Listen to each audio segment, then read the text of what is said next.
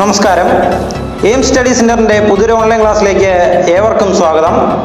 നമ്മൾ ഇന്നിവിടെ ചർച്ച ചെയ്യാൻ പോകുന്നത് വിവിധ മത്സര പരീക്ഷകളിൽ കെമിസ്ട്രിയിൽ നിന്നും 2010 മുതൽ 2020 വരെ ചോദിച്ചിട്ടുള്ള ചോദ്യങ്ങളും അവയുടെ അനുബന്ധ വിവരങ്ങളുമാണ്. നമുക്ക് ക്ലാസ്സിലേക്ക് കടക്കാം. രാസവസ്തുക്കളുടെ രാജാവ് എന്ന പേരിൽ അറിയപ്പെടുന്നത് ഏതാണ്?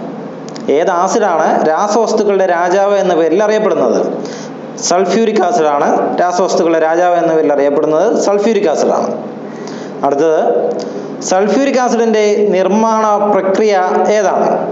സൾഫ്യൂരിക് ആസിഡിന്റെ നിർമ്മാണ പ്രക്രിയ ഏതാണ്? സമ്പർക്ക പ്രക്രിയ അല്ലെങ്കിൽ കോണ്ടാക്ട് പ്രോസസ്സാണ് സൾഫ്യൂരിക് ആസിഡിന്റെ നിർമ്മാണ പ്രക്രിയ.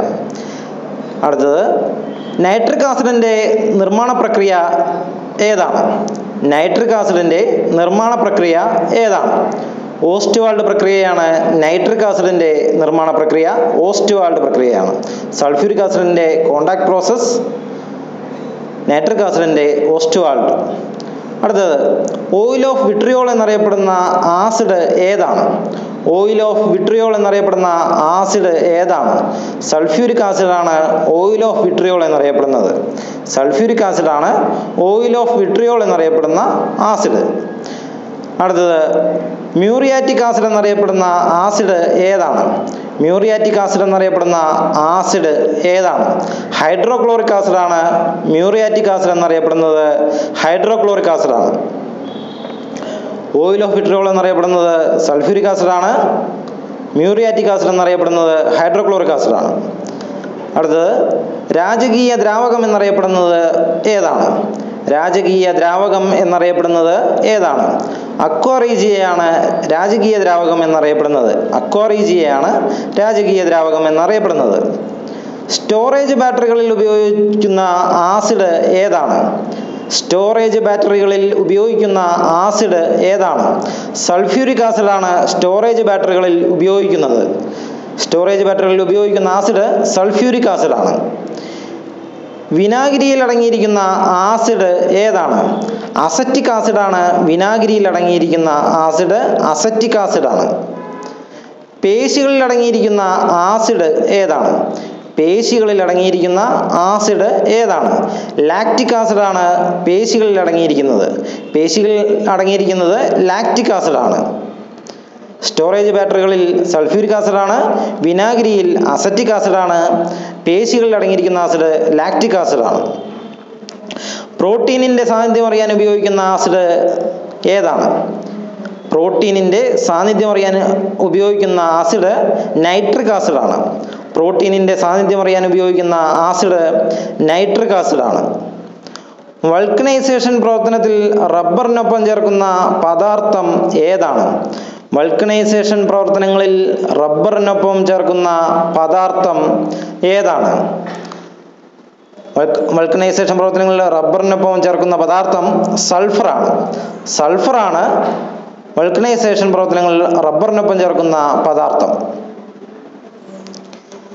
ഗന്ധകം എന്നറിയപ്പെടുന്ന മൂലകം ഏതാണ്? ഗന്ധകം എന്നറിയപ്പെടുന്ന മൂലകം ഏതാണ്? സൾഫറാണ് ഗന്ധകം എന്നറിയപ്പെടുന്ന മൂലകം. ഗന്ധകം എന്നറിയപ്പെടുന്ന മൂലകം സൾഫറാണ്. കോപ്പറിന്റെ ശത്രു എന്നറിയപ്പെടുന്നത് ഏതാണ്? കോപ്പറിന്റെ ശത്രു എന്നറിയപ്പെടുന്നത് സൾഫർ തന്നെയാണ്. ഗന്ധകം എന്നറിയപ്പെടുന്ന മൂലകം സൾഫറാണ്. കോപ്പറിന്റെ ശത്രു എന്നറിയപ്പെടുന്നതും സൾഫറാണ്. കൃത്രിമ മഴയ്ക്ക് കാരണം ഏതാണ്?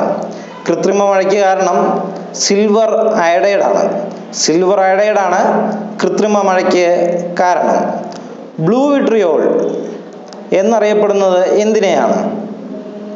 ബ്ലൂ വിട്രിയോൾ എന്നറിയപ്പെടുന്നത് എന്തിനെയാണ്? കോപ്പർ സൾഫേറ്റിനെയാണ് ബ്ലൂ വിട്രിയോൾ എന്നറിയപ്പെടുന്നത്. കോപ്പർ സൾഫേറ്റിനെയാണ് ബ്ലൂ വിട്രിയോൾ എന്നറിയപ്പെടുന്നത്. വൈറ്റ് വിട്രിയോൾ എന്നറിയപ്പെടുന്നത് എന്തിനെയാണ്? വൈറ്റ് വിട്രിയോൾ എന്നറിയപ്പെടുന്നത് എന്തിനെയാണ്? സിങ്ക് സൾഫേറ്റിനെയാണ് വൈറ്റ് വിട്രിയോൾ എന്നറിയപ്പെടുന്നത്. വൈറ്റ് വിട്രിയോൾ എന്നറിയപ്പെടുന്നത് സിങ്ക് സൾഫേറ്റിനെയാണ്. ഗ്രീൻ വിട്രിയോൾ എന്നറിയപ്പെടുന്നത് എന്തിനെയാണ്? ഗ്രീൻ വിട്രിയോൾ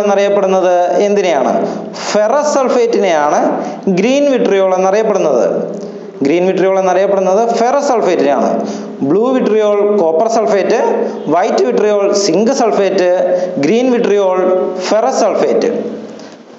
അടുത്തത് താജ്മഹലിന്റെ നിറം മങ്ങുന്നതിന് കാരണമായ വാതകം ഏതാണ്? താജ്മഹലിന്റെ നിറം മങ്ങുന്നതിന് കാരണമായ വാതകം ഏതാണ്? സൾഫർ ഡൈ ഓക്സൈഡ് ആണ് താജ്മഹലിന്റെ നിറം മങ്ങുന്നതിന് കാരണമായ വാതകം.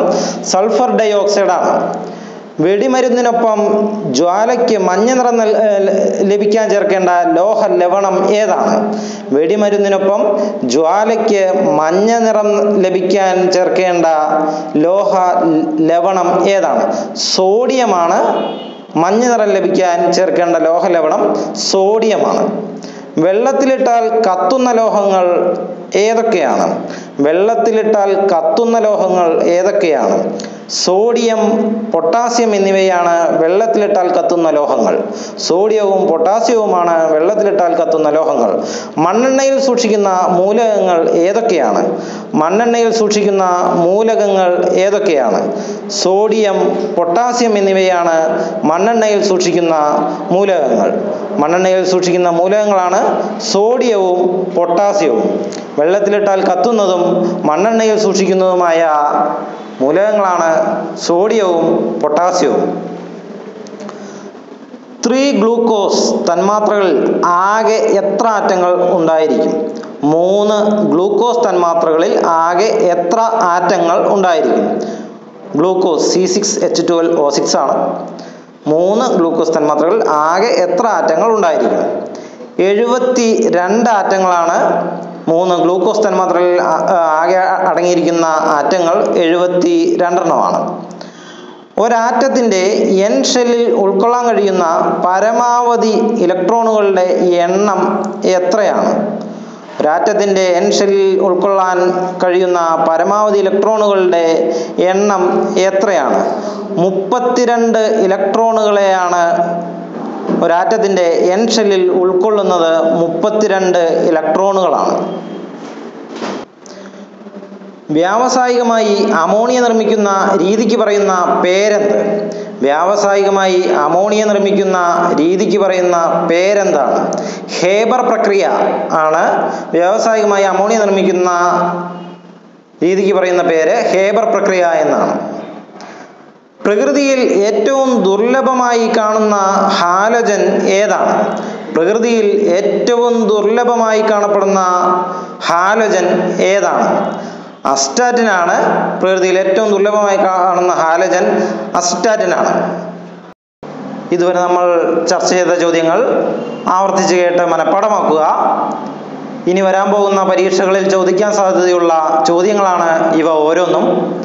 ഇന്നത്തെ ക്ലാസ് എല്ലാവർക്കും മനസ്സിലായെന്ന് പ്രതീക്ഷിക്കുന്നു. വരും ദിവസങ്ങളിൽ പുതിയ മേഖലകളുമായി നമുക്ക് കാണാം. എല്ലാവർക്കും വിജയാശംസകൾ.